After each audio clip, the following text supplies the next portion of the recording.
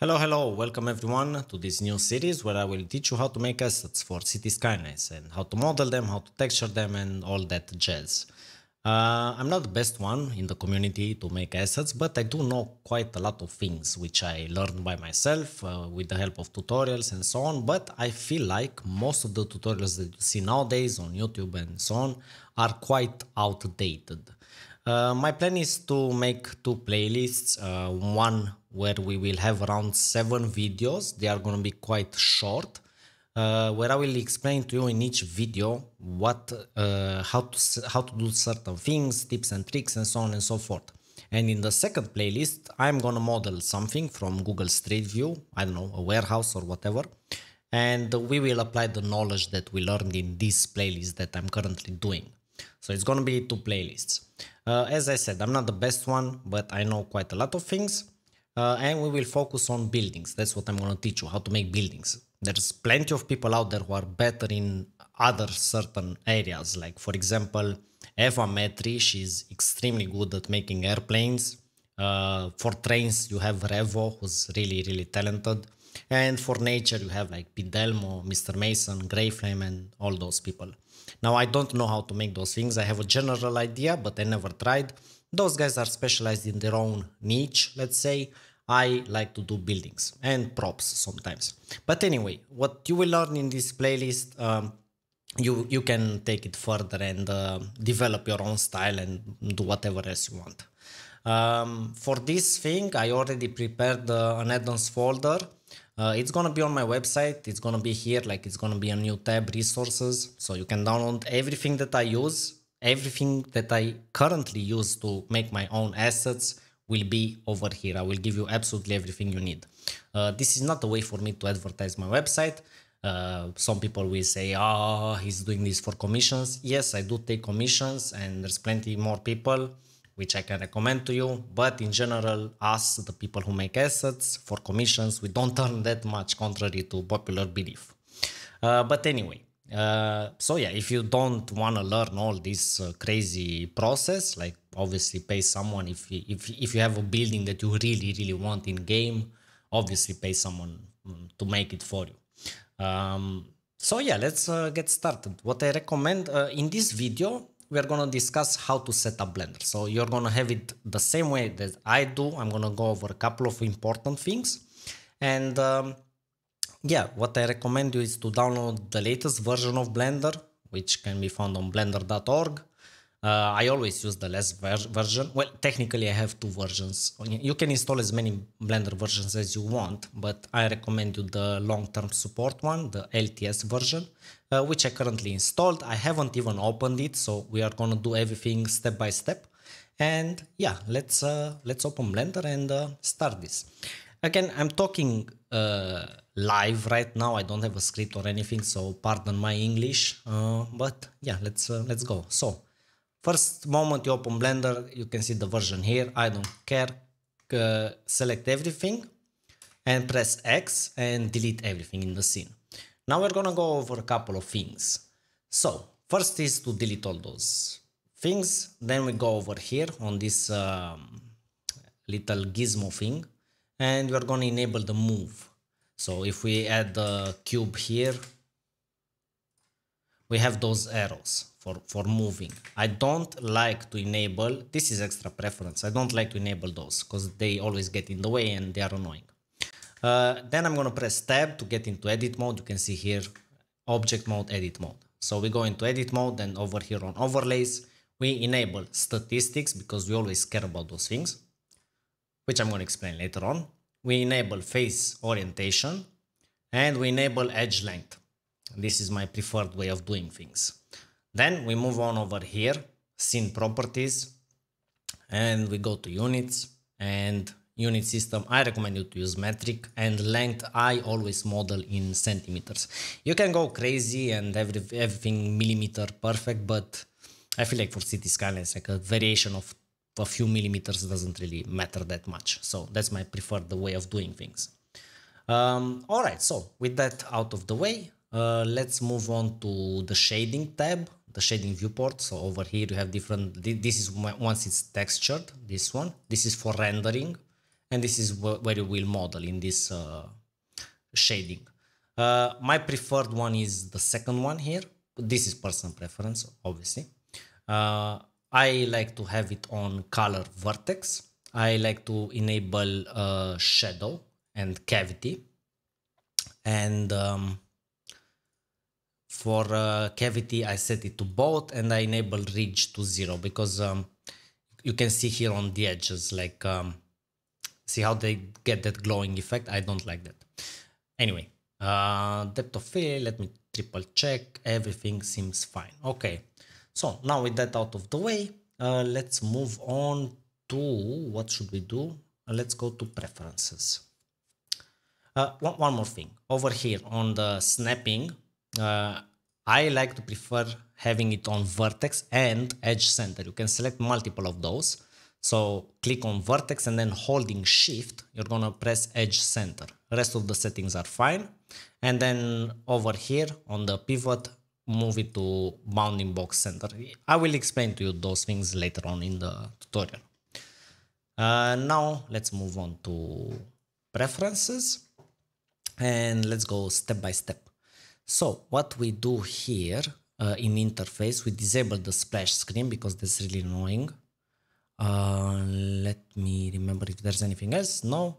All right, let's go to themes. Let's start with the Blender Dark. So that's what we currently have. And this one we are going to tweak. So first things first, let's open the 3D viewport and grid. I don't like seeing the grid, so we turn the alpha to 0. Okay, let's scroll down a little bit and let's see, where do we have, I'm either blind or face orientation front. All right, so this we turn alpha to 0. What this does is basically if you have an inverted face, so right now this face is currently facing in this direction, so it's outside. But if, for example, you have it inverted, like it's facing inwards, like inside, in Cities Skylines, you're going to see this invisible, like basically you're going to see on the inside of the block. All right, so that's why I keep it in this way. So whenever I see red, there's a problem there. So what you do is press Alt-N and then flip. So now it's faced outside. Previously, the blue was that it's facing outside. I don't want to see that. I want to see how the object looks. All right, edit preferences. Let's go back. Themes. What else was here? 1 second. 3D viewport. And then let's scroll here a little bit.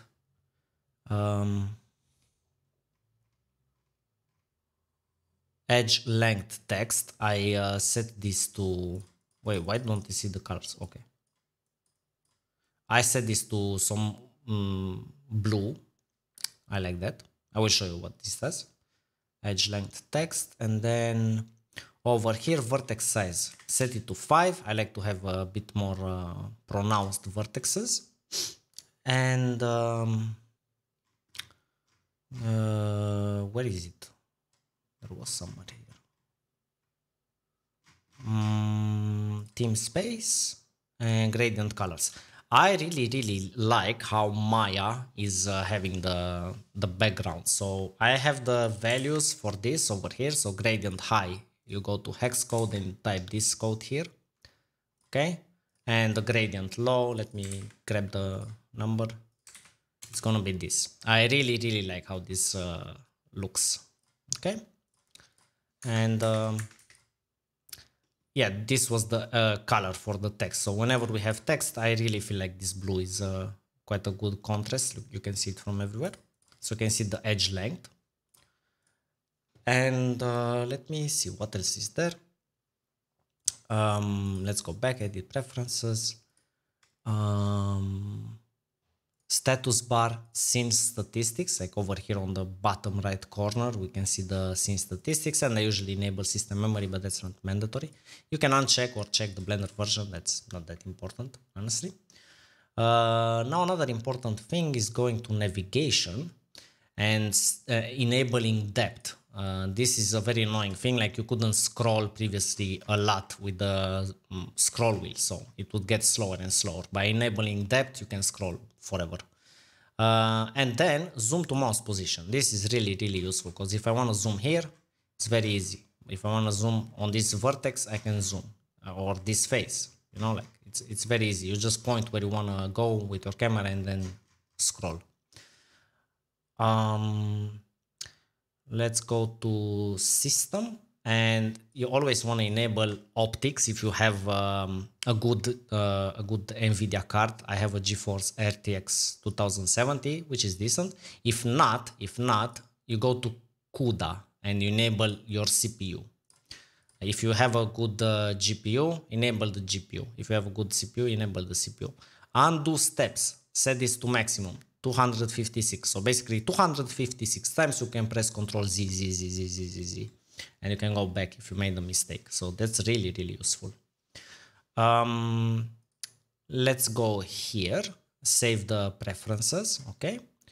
And one more thing, we're gonna go to UV editing, and we're gonna press N from November to open this menu, and then we go to view, and we click this one, pixel coordinates. I will show you what this does a bit later. Okay,